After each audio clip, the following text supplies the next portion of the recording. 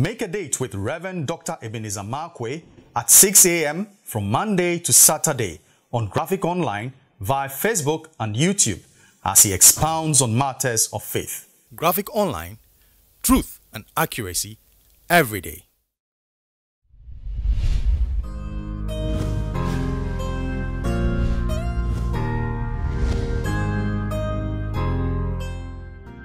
This is Reverend Dr. Ebenezer Markwei of Living Streams International, bringing you matters of faith with Graphic Online. This morning, I'd like to capture my thoughts with the words, prison praise. Prison praise. You remember the story of Joseph when he was jailed in the dungeons of Pharaoh. And you remember very well when the captain of the guard, or the chief prisoner, the captain of the prison, the one who looks after the prison, the captain then entrusts Joseph with the prisoners. And this is like a high net worth prison, or let me call it a white collar prison, because the butler was there and then the baker was there, and Joseph was placed amongst them. And now guess what happens? Now the captain trusted Joseph so much that he gave him charge over the king's butler and over the king's baker. Now that is something very, very interesting. But even that doesn't even really knock me out. Like the fact that when he was in the prison, there was praise. They were speaking well of him.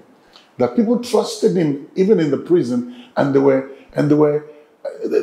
speaking well of him. That was praise. And that means to speak well of somebody. They were speaking well of Joseph whilst he was in prison. Now, wait a minute. You should understand that he was under very dire straits. Where he was wasn't where he wanted to be. What was going on was not what was... he had not done anything wrong to deserve that. And somebody like that will be very bitter and probably very hostile. But Joseph had an attitude, and that attitude was, you know what, I'm going to make the best out of a bad situation, and I'm going to earn the praise of people. I'm going to conduct myself in such a way that I can be trusted. That was Joseph. In the prison, in a very difficult situation, in an adversarial situation, in an adverse situation, he began to prove himself and began to make himself someone that people speak well about. You know, sometimes difficulties can make us twisted. Difficulties twist us up. Difficulties make us twisted. Difficulties begin to do things to us. You know, they distort our character. They twist our mentality. And we become something else. And many of us are not even able to keep our composure in difficult times. That was what Joseph did. And people began to speak well of him. Even in prison. Don't allow difficulties to distort your character. Don't allow difficulties to twist you up. You must be able to face and handle adversity with a lot of fortitude.